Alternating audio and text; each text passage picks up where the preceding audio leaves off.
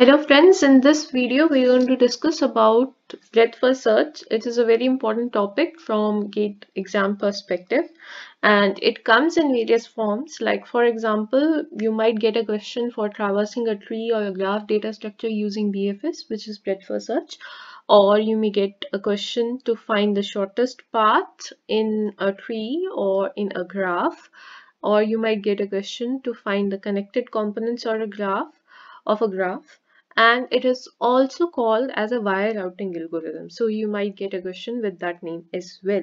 So today in this session we are going to discuss an example of this and we're going to see how this works.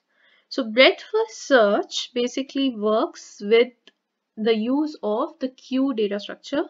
So we use the NQ and DQ operations in this and we're going to see how this works. So let's take a queue over here.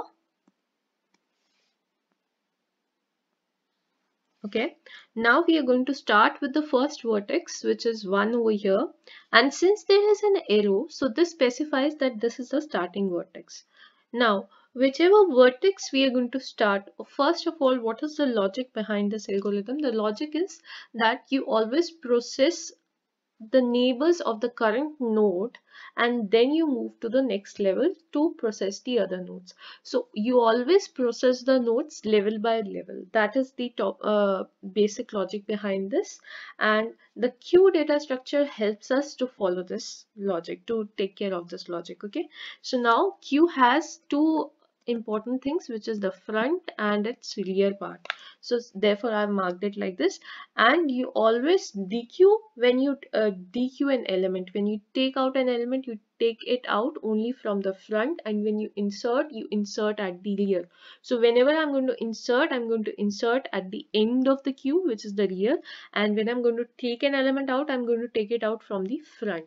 Okay, so that is the main logic followed in a queue data structure. Now we're going to start with the BFS on this graph which we have over here. So we start with 1, and when we process 1, we are going to say that we have already visited this node. Now we are visiting this node and we are going to mark it with a color. So let's say I am visiting 1, so I marked it as 1, and I am inserting it in the queue. So I insert it in this queue. So since there is no other element present, it comes to the front. Okay, so now when I process 1, what I'm going to do is I am going to take it out of the queue and I'm going to insert its neighbors into the queue. Okay, so now I take it out, and what I do, I insert its neighbors. So what are its neighbors? Its neighbors are 2 and 3. So I insert them over here. Now you may have inserted as 3 and 2 as well.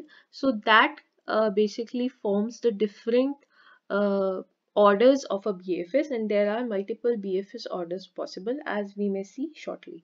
Okay, so now the next element that we'll process is the first element of this queue, which is 2. So when I take 2 out, I'll mark it as visited and I'll start processing 2. Now when I process 2, there is only one neighbor of 2 present over here, which is 1, which is already processed, okay, or which is already visited. So we have no more node to be processed over here, no more work to be done over here. So we are done with this 2. So we move on to the next element. So which is the next element in the queue? We have 3 over here. So now what we are going to do is we are going to take 3 out and we are going to process it. So when I take this 3 out, I am basically visiting this node. What will I do? I'll insert its elements in the queue.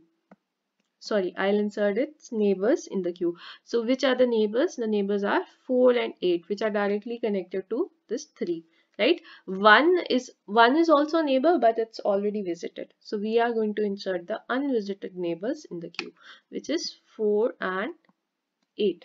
Okay, so in the next run, what I'm going to do is I'm going to process 4. I take 4 out, I mark it as visited. Then what I do, I insert its neighbors, which is 5, 6 and 7 in the queue. Okay, yeah.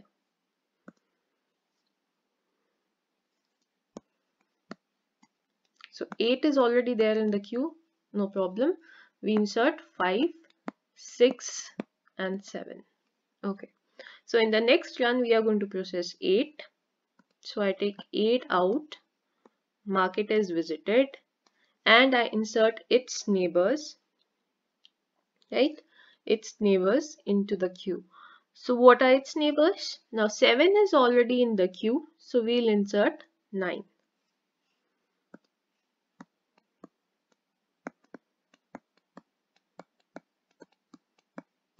Okay. So next, in the next run, I'm going to process 5, which is the first element in the queue. I process 5. There is no more neighbor which is unvisited. We connected with 5, so we are done with 5. We move on to the next element, which is 6. So I take 6 out, right? I take 6 out. I mark it as visited. Now 6 has a neighbor 9, which is not visited yet, but it is in the queue. So I do not need to do anything else over here. So we are done with this also, and we move on to the next element, which is 7. Now I take 7 out, mark it as visited. No neighbor of 7 is left unvisited. So we are done with 7 also. Then finally we process 9, our last element in the queue. Now when I process 9, I mark it as pink. There is no neighbor of 9 which is left unvisited. So we perform nothing over here. We just mark it as visited. So now we have to give our Bfs order. So now what is the Bfs order over here? The Bfs order is nothing but the order in which you have processed these nodes. So you may just check your queues over here and write the order in which you have processed the nodes. Okay, so I'll write down. First I took 1 out, I processed 1, then 2, then 3, then 4, then 8, 5, 6, 7, 9. So that is your Bfs traversal order. Now next important thing which comes in the exam is they ask you about the Bfs tree, that give the Bfs tree corresponding to this graph. So we are going to draw the Bfs tree. Okay. So how are we going to draw the Bfs tree? It is very simple. You just need to mark the edges which are connected to the nodes in the order you have processed them. So it is very easy. See, what we'll do is we first visited 1 and then we visited 2. So this is the edge using which we might have reached 2, right? So I mark that. Then we processed 3. So I reached 3 using 1. So this is the edge 1 to 3. I mark that. Okay. Then we processed 4. So I reached 4 from 3. Okay. Then we processed 8. So now when we processed 8, what we did was we inserted 9. So how did we reach 9 then? We reached 9 using 8. So therefore we need to mark this. Similarly, when we processed 4, what we did was when we processed 4, we inserted its neighbors 5, 6, 7. So we reached 5, 6, 7 using 4. Okay. So now we are done. Why? Because we have visited all the nodes. Okay. So these two edges, let me mark it with a different color. Yeah. These two edges, we didn't use these two edges. So what are these two edges? These are the extra edges, right? So now first of all, let me draw this tree and then I'll tell you the role of these two edges. 1, then we have 2 over here, we have 3 over here, we have 8, 4, we have 9, then we have 7, 6, 5, and we have, yeah, done. Yes, and we have some extra edges, which is 8 to 7 and 6 to 9. So now clearly you can see that these two extra edges are connecting the nodes from two different branches. This is a different branch and this is a different branch. Let me mark it, let's say with red. This is a different branch and this is a different branch.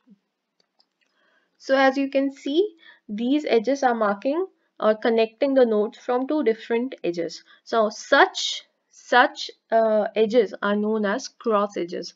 So we name it as cross edges. So you might get a question in which you might be required to mark the cross edges. So such edges are cross edges.